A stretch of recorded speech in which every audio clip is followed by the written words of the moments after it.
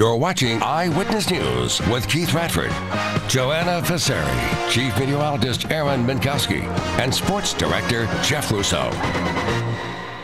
Just in time for Thanksgiving, the Buffalo City Mission receiving a donation of 160 turkeys today.